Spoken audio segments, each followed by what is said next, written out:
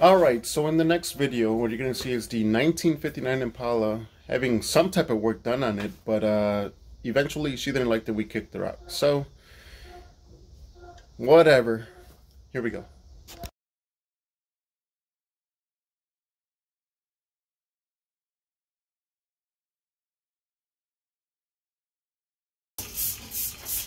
Look at that, getting back on the 59.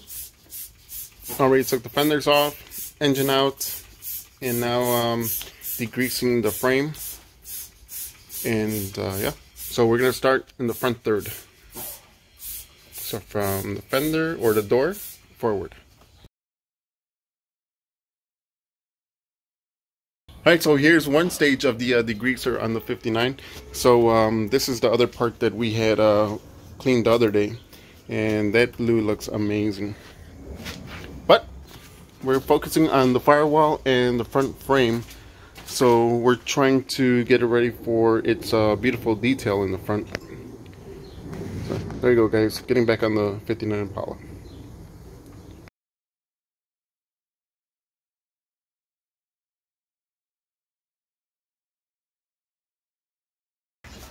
Good afternoon, everyone. So welcome back to Save That Rust Bucket.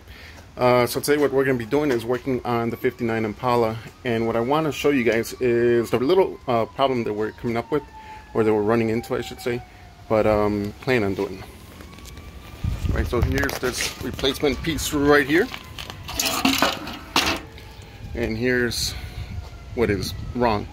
So what we want to do is keep a majority of this blue, so we'll probably cut along here, straight down, and along here, and that way we'll be able to have the original holes, and this one as well where the chrome piece starts bolting up, or the actual headlamp bucket, I should say, and then we'll have the other side of it. Alright guys, welcome back to the 59 Impala, Save That Rust Bucket. Oh, what we did was we took apart the grill, and as we could see, this is the upper valence.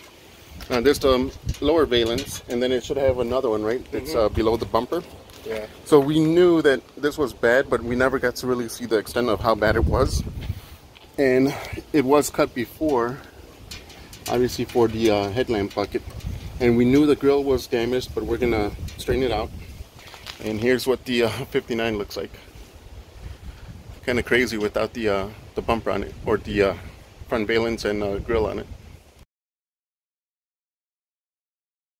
Good afternoon, everybody. So welcome back to Save That Rust Bucket, and what we are going to be working on today is the hood of the 59. So we got the hood in, we got the fenders back on, we have the cowl placed, we have to screw it down, and then we got the dash finally in, and I'm going to make the patch for this. So what we're going to do is clean out the inside and then put some rust reformer on there. That way hopefully it stops the rust, and then start making the patch. So I have a layout that I already made, and so something like that. Obviously the little pin that goes right there, but yep. Alright guys, so here's the patch that I started making for the 59 Impala. So what I did was get the center point from the crease that goes down the center of the hood, and then I have the middle of the radius where it comes up and down over here, and then obviously the middle point where it's going to reach the what should be the chrome piece that goes right here. So it'll be the Chevy bow tie. And now what I'm going to do is make this hole a little bit larger, and that way we can start setting this in, start tacking it, and then start banging in the crease where it should be.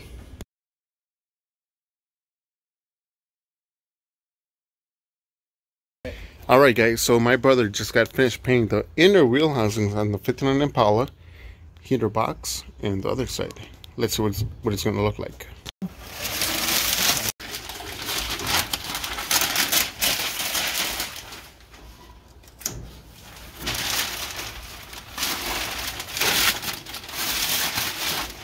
Alright guys, so we got the transmission loose from the engine block on the 59, and here's what the torque converter looks like.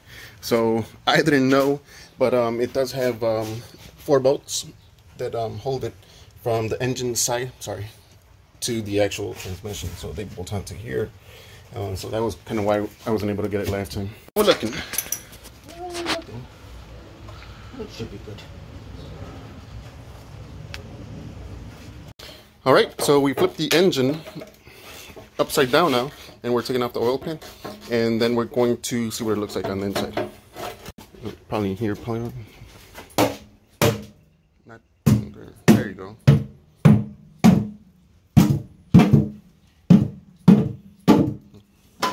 See what we got here? Oh, we got a lot of shit. Oh. All right. Fucking oil change. Look what happened to her. Wow. Wow.